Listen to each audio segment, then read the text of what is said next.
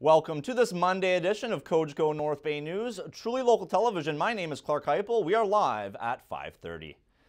The wait is finally over. Summer in the Park, brought to you by Cogeco, is proud to announce that Canadian pop rock group Hedley will take to the stage on Friday night of the Civic Long Weekend event. The announcement was made at the Capitol Centre on Monday morning.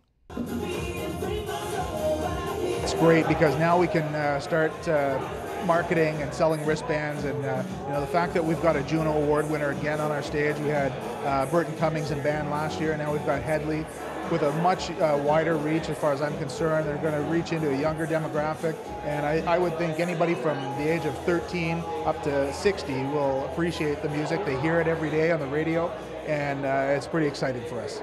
With the main headliner finally announced, the Summer in the Park Committee now shifts their focus onto selling wristbands for the event.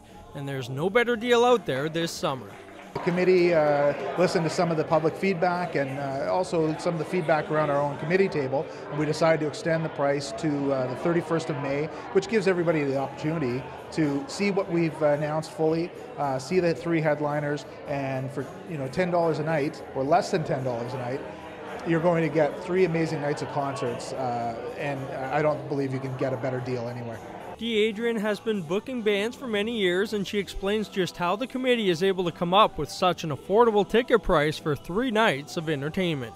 For the city to take on such a low ticket, tells me a lot of things, that they're funding the cost of the artist to some degree, and it is the saturation, so that we can keep the wristband price low, but we need the numbers. People have to have a reason to stay home, and hopefully we've just given them that.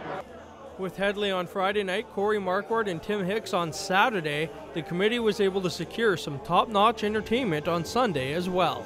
We've been able to confirm Michael White and the White and his Led Zeppelin experience. We've seen Michael before. He brings in the crowds. Everybody loves a good Zeppelin tribute. This is one of the finest. There are plenty of ways to get your wristbands before the price goes up on May 31st. They can go online at summerofthepark.ca. They can go online at capitalcentre.org. They can visit in person the Clarion Resort, the Chamber of Commerce, the Capitol Centre box office, Canadian Tire, Parker's Independent Grocer, and of course CIBC Banks. So there's several areas to get them. If any businesses out there that want to buy 10 or more, they can contact Patty Carr at the Chamber office, and we will have those set up and delivered for you free of charge. So they're accessible, they're everywhere. Get out and get them before the 31st of May. Summer in the Park takes place on the Civic Long Weekend starting on Friday, July 29th, with lots of different activities for people of all ages. For Cogeco North Bay News, I'm Joey Wersey.